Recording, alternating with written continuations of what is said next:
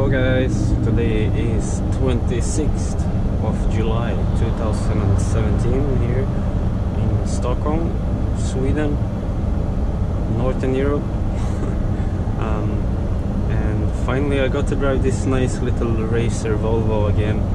This used to be my D truck like last year. I drove it all the time. Did not record so many videos by then, but I think I have a couple of videos on this thing. Backing up in Solna, over there in that really tight reversing spot towards the Snadgrås, which is over at Solna on the north side of Stockholm. There I use this truck a lot to back up in there, and that's really tight and hard reversing, so you guys should check that out.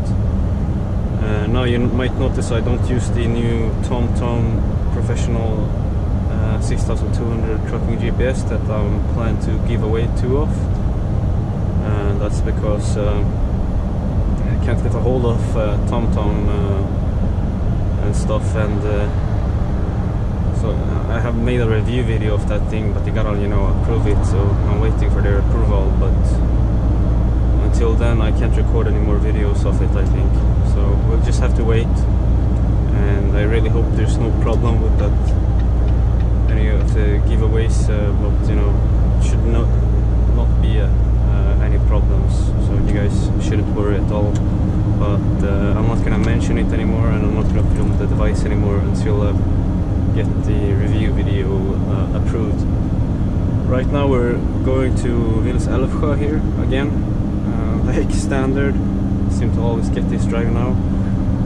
I don't choose, you know, it's the transport leaders or fleet managers that choose what I should drive.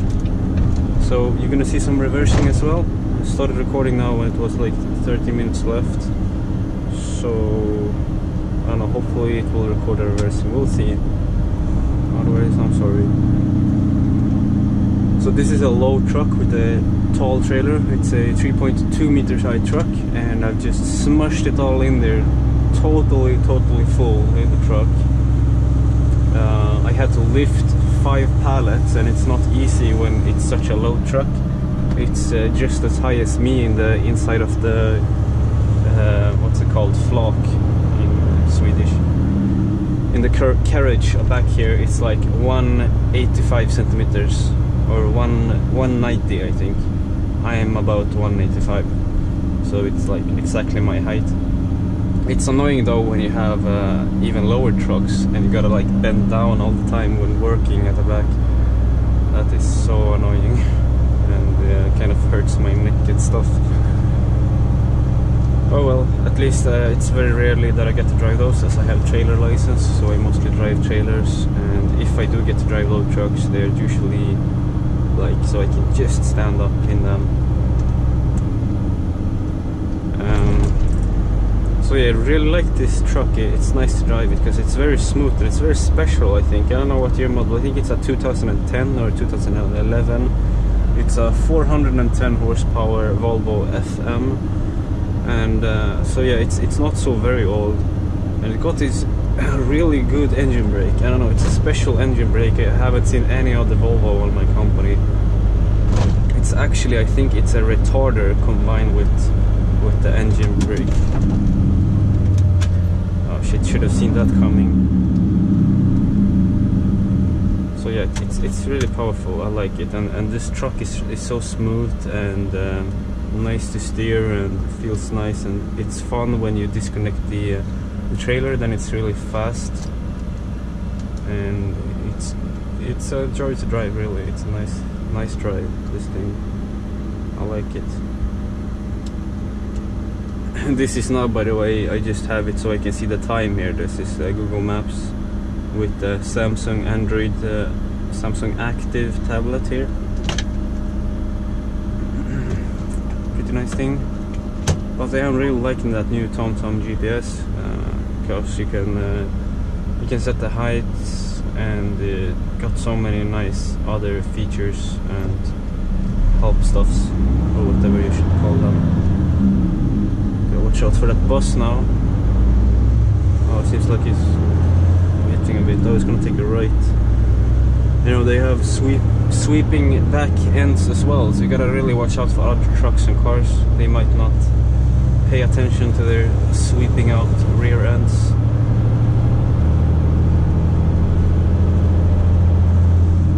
And sometimes these traffic lights are really retarded. Yesterday I drove a Scania G490 and I just disconnected the trailer back at Älvsjö over here, where I'm going now. And then when I drove away with the truck, I was gonna go to Heron City, which is in Kungens Kurva down there. It's like a huge entertainment building. It's kind of where I live, close to Alby there, where I live with my mom currently.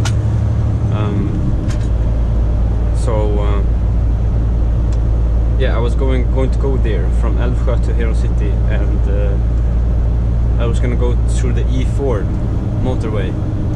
But then I realized, or I remembered, that trucks are not allowed to go through Älvsjö because there's a bridge which is 7.5 tons, and I was weighing about 18-20 tons almost.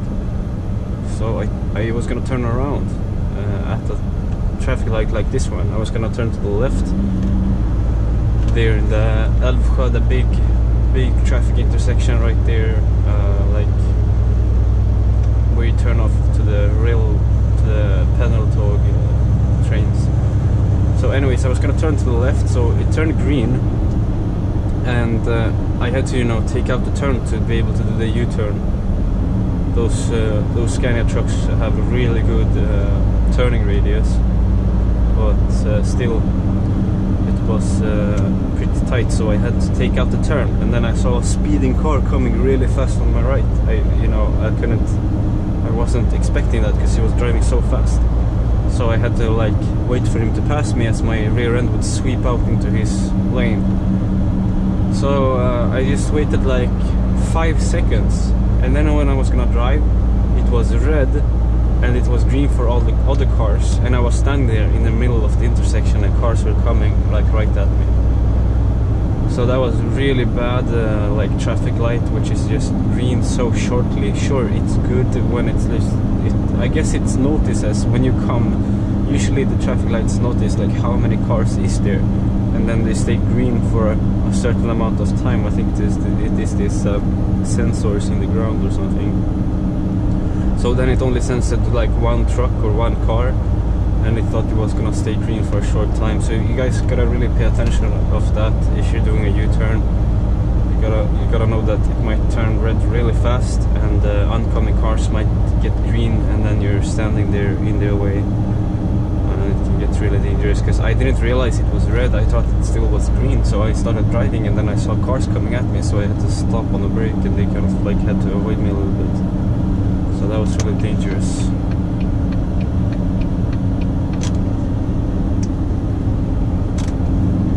So now it's Wednesday. I think it's gonna stay green. Yeah, it's exactly the last time I drove here. Oh no, crap! Last time I drove, I went exactly like now, and it still stayed green. Now it didn't. It's a bit strange. Hope you'll see the reversing as well. Anyways, so now it's Wednesday. I'm gonna work tomorrow as well, and Friday. We'll see how much I can record. I'm still feeling a bit sick. Right now I'm wearing glasses, because otherwise I have these lenses, these eye lenses. But when I'm feeling sick like this, I'm feeling like really more sick and a lot of headache, because I have lenses. So I get bacteria stuck in the eye. So now I have glasses and I'm feeling a lot better. So I'm gonna just wear my glasses now. For a couple of days, I think, or something, till I feel better. I don't know, this is so strange, man. Maybe I need to change the lens type, or I don't know. So next week I'm gonna go to Norway on my motorcycle, Yamaha XT660R. Probably gonna record some and make a little music montage video of that. I have a video on when I drove west of the Vättern from Jönköping to Stockholm, which I haven't uploaded. That was really beautiful, very beautiful scenery. So I'm gonna try and find some good music and make a nice montage out of that. guys, I think I'm gonna do a little story time now. Some of you have been asking. So I got 4 minutes left, so it's a bit a short one. But so I was loading up cages into the trailer once at this place, and not this place, but some other place, and there was a guy wanting to help me, like with this electric truck, and I was like, all right, if you push all the cages, it's like rolling cages, which was, I think it was like 100 cages all stacked along each other, you know. If you you put up the floor and then you push them in, and then you can stack them into each other. So you have like 100 stacked cages that I was gonna push into the trailer, and I was gonna do it my own, but this guy wanted to help. So he started pushing, and I was pushing really fast, so I couldn't, you know,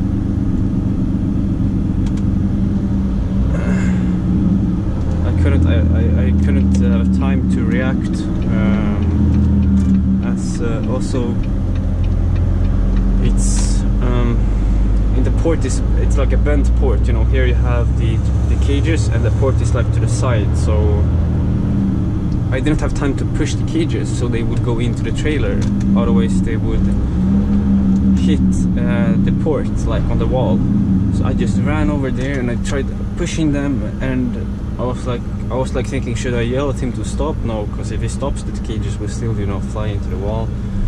But here comes the great tip to you guys: never trust anybody that drives electric forklifts, because you know, you can drive how safe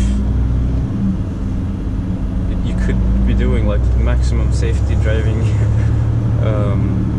but still you can never trust anybody. You can still get really hurt because you can never trust anybody else with your forklifts. They can always drive into you, you know.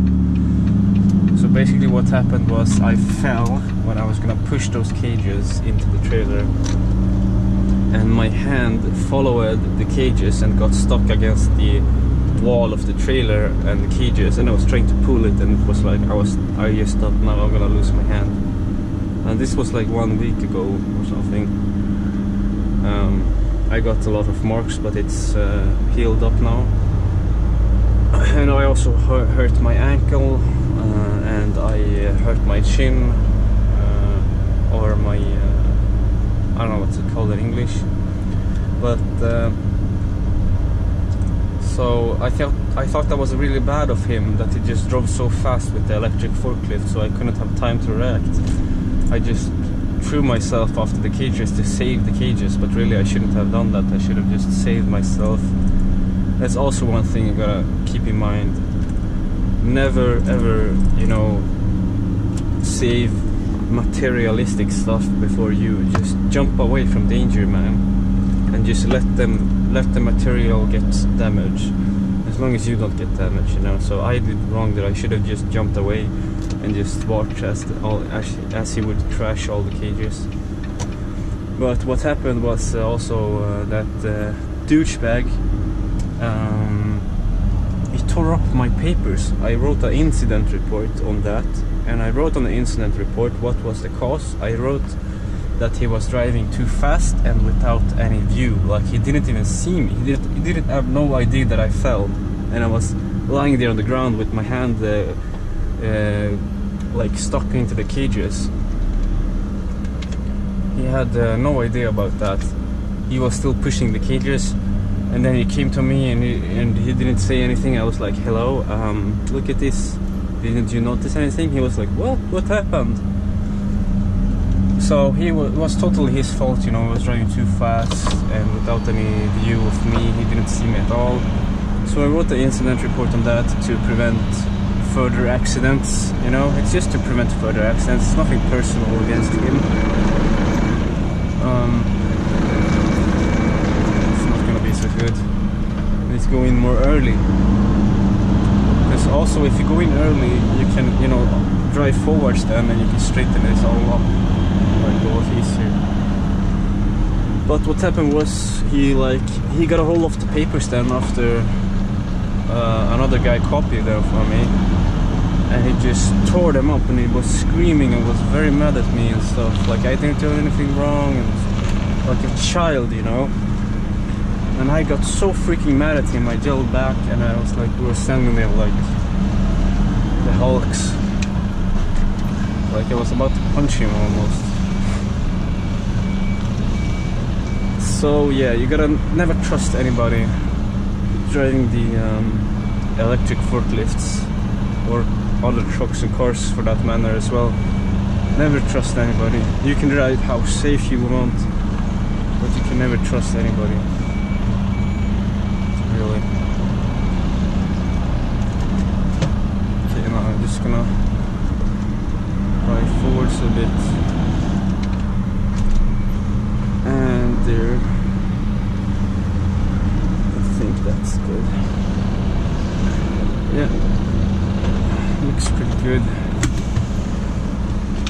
Don't forget to put this into neutral before shutting off the engine. Otherwise it can get stuck in the gear as it's air assisted. If the air runs out, then you can't start the engine.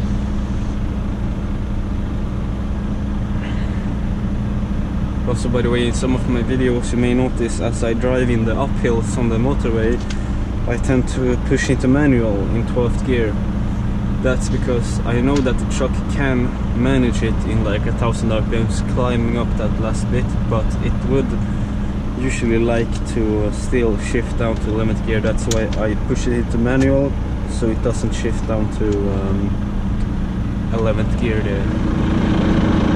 So I'm just gonna go back here and open up the doors, and I'm just gonna back up that little bit more. Now, if you were to back up into ports and loading at terminals, you need to back up straight, by the way, and that is really tricky to do, to be able to straighten it up and back up really perfectly straight so other trucks can also back up.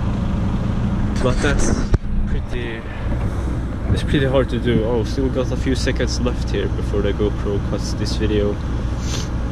But if you wanna like get it more straight, you could, you know, turn the steering wheel this way so it goes out, and then you can like get it back in there. You know, it's really hard to explain, but sometime I will try and explain to you guys how you back up and get the trailer completely straight when backing up, besides two trailer combinations and getting it in there completely.